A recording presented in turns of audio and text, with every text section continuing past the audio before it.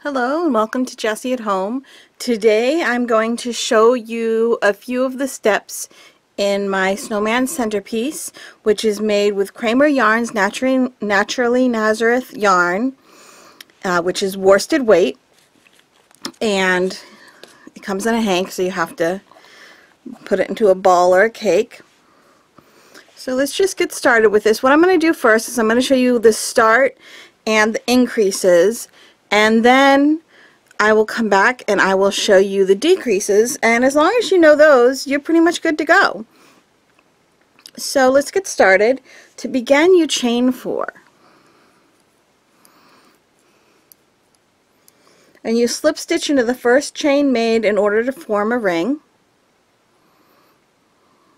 So slip stitch into the first chain made to form a ring. And then you're just going to single crochet into the ring, and I'm actually going over top of the tail. That's very important that you catch the tail, because you're going to use that tail you're going to pull that tail tight, and it's going to close the hole at the top of your snowman's head this way. Okay, you can use a magic loop instead of doing the chain 4 and the slip stitching into the first chain made to form a loop. You can do a magic loop if you like. I happen to prefer this method, so whatever floats your boat is just fine. So now we're going to make a single crochet, and then we're going to place a marker, and I am just using a scrap of yarn for a marker. There are some really great removable stitch markers out there that you can use for crochet, and I do use them often, but in this case I'm just using a scrap of yarn.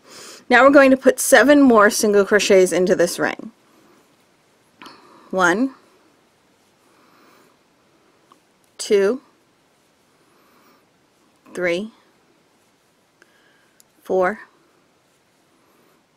5, 6. Oops. You notice the whole time I'm working over top of the ring and this tail of yarn. And 7. Okay, now I want to make sure the yarn is out of my way.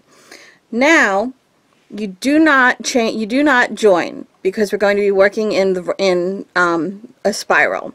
So next we're going to place the marker and 2 single crochet in each stitch around.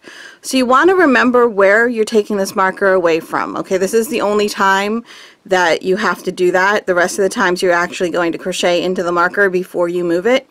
But on this round you have to move the marker first. So you see we're actually skipping this. We're skipping this, and we're going to place 2 single crochet into this stitch here. So move that marker. Oop, I'm all stuck. Okay, move that marker and place 2 single crochet into that stitch. 1, 2, and you're going to keep going, and the last time you put 2 single crochet it'll be into the marked stitch. 1, 2, that marked stitch, we're going to do 2 single crochets in there. 1 and 2. Now we're going to move the marker, and we're going to single crochet into each stitch around. Okay, and then I'm going to show you that. I'm going to show you the next increase round, and then we're going to move on to the decreases. So we're just single crocheting in each stitch around here. The last stitch goes into the marked stitch. So this is the stitch with the marker, so that's the last stitch. And if you had been counting, that would have been 16. Okay, now we're going to place the marker again, so we remove it and replace it. We're going to 2 single crochet into the next stitch, and then single crochet into the next stitch 8 times, which will go all the way around. So the next stitch gets 2 single crochets, 1, 2, and then 1, and then 2, and then 1, 2,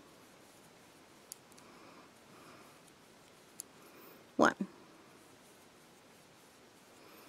and 1, and this 1 is going into the marked stitch, so you know you've gone all the way around. Okay, so you're going to keep on following your directions.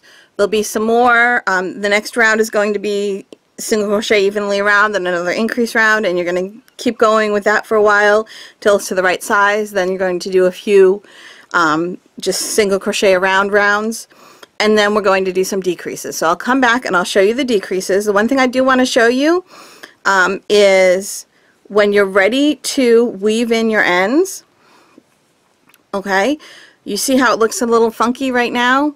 Don't worry about that. You're just going to pull this nice and tight, and it'll tighten that up. And then you can weave in this end in the back, okay?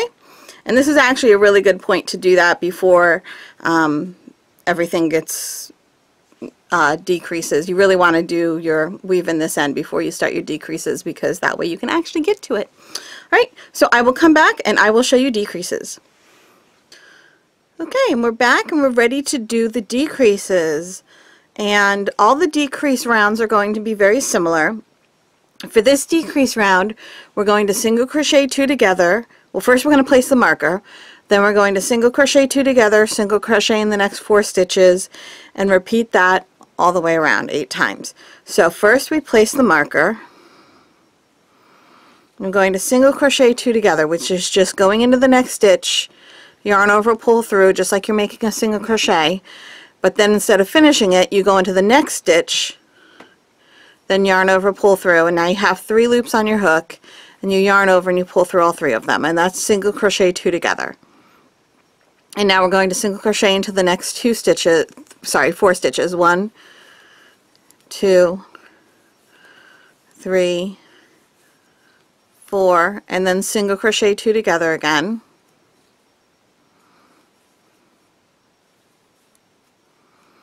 And then single crochet into the next 4. 1, 2, 3, 4, single crochet 2 together again.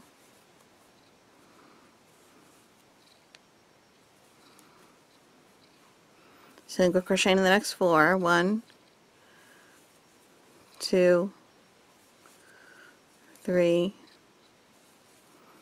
4, and you're just going to continue that all the way around until you place your last stitch will be in the marked stitch, and then you're going to continue with the pattern. And now you know how to do the increase rounds, you know how to do the decrease rounds, you can make this snowman, everything will be good.